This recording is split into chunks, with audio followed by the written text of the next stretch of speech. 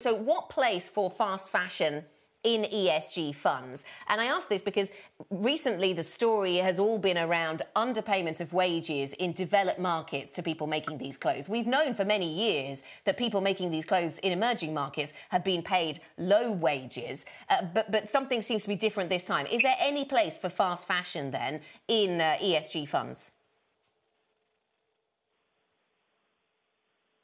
We would argue that it's very difficult for, if you're a sustainably led investor or even an ESG-led investor to actually invest in fast fashion.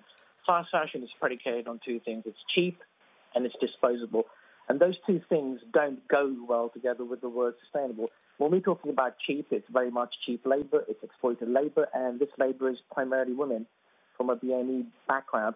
Now, it's been interesting that because it's happened in Leicester, in the UK, it's closer to home, but these conditions have been prevalent, in, as you said rightly, in other parts of the world, whether it's China, Vietnam, Bangladesh, Turkey, etc.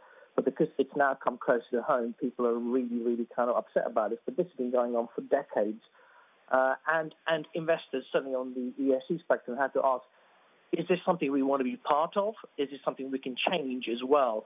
We've had some high-profile ESG investors actually, divest from Boohoo in particular, but there's other listed companies as well. So there's a real backlash now against investing in this area. So will these companies change? Will their business model change? It's a difficult place for a lot of ESG investors to be in. Yeah. Yes, and I imagine there are some investors who hold the same view about this, as some have said to me about oil stocks on the environmental front, that there can sometimes be a role for investors to hold stock and to try and influence behaviour. Do you just suspect that that's not happening, though? Not on this, and the same with oil, tobacco, and we as a house, and remember, Edentree does not invest in Boohoo. In fact, we don't invest in fast fashion.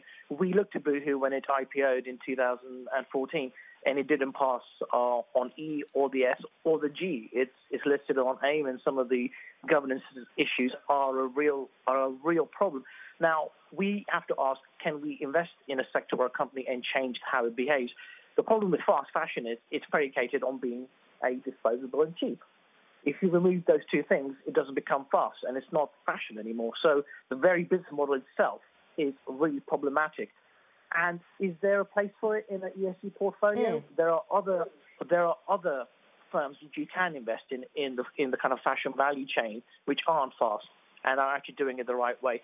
So from our perspective, yes, you can invest in fashion, but not fast fashion. We think there is not a place for firms which behave like this in terms of exploiting workers, poor working conditions, etc. Not just in the UK, but around the world.